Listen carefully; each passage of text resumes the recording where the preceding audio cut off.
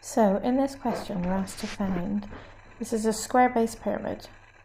The apex of the pyramid, this top bit E, is directly over the centre of the base. You're asked to find this height, the perpendicular height of the pyramid. So first thing you need to do is to find this length from B to C.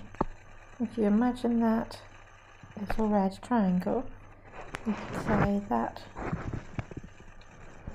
is a triangle that goes from A to C to B. It's a right angle. I told you in the question it's a square based pyramid, so each of these sides are 10, and I'm going to call this length AC x.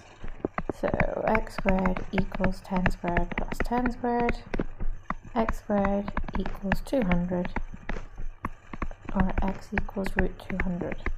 Now it does say in the question leave your answer in surd form. That just means leave it as a square root, don't try and simplify it. If you type root 200 into your calculator, it'll simplify it for you and give you 10 root 2.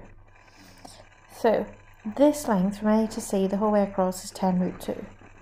What you've now got to imagine is that you're going to take this from E and drop it right down.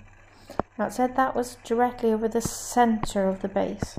So where that drops, let's call it M, is exactly halfway along this side AC.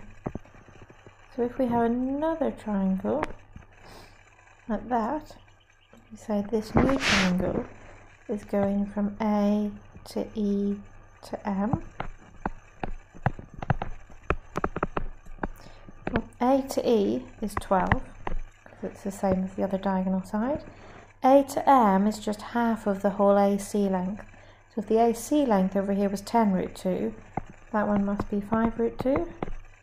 And let's call this EMY, we've already used x. So Pythagoras in this one says 12 squared equals 5 root 2 squared. And I'm putting it in brackets so that I know I'm squaring both the 5 and the root 2. The whole thing is squared. Plus y squared. That comes out as 144 equals 50 plus y squared.